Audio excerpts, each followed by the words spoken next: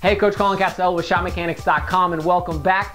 And today we're gonna go over Paul Pierce's classic step back move.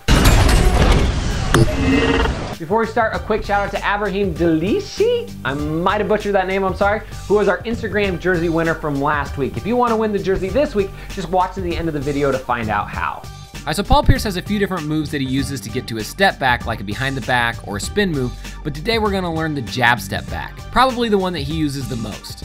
Now the move begins with a jab step in one direction. This will get your defender leaning and off balance and probably give you a top foot to attack. Off the jab, you want to quickly move to a cross step where you're putting down one dribble at the same time. Just make sure that the dribble goes down before you lift your pivot foot, otherwise it's a travel. Next, off of that one dribble, you're gonna plant hard on your front foot, springing away from the defender to get extra separation.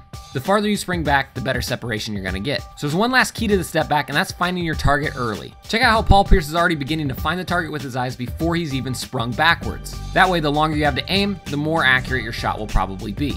So go ahead and see if you can add this to your game.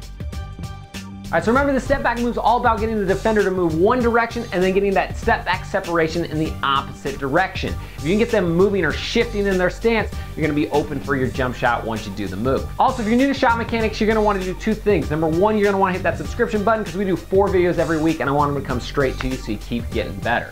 And number two, you can either click this annotation up here or the link in the description to get a free copy of our top 3 favorite shooting secrets. These are shooting secrets that tons of people in the Splash Army have already put in their game and are seeing tremendous results, sometimes within 24 hours, increasing their percentage. All right, so now it's time for this week's jersey giveaway, courtesy of unboxingjerseys.ru. So we're gonna do a Twitter giveaway, and all you gotta do is go follow me on Twitter, and it's @ShotMechanics, all one word. If you do that, you're eligible to win the jersey. All right, thank you so much for watching. You guys are absolutely incredible. And don't forget to tune in tomorrow for our NBA Shooting Secrets Allen Iverson edition.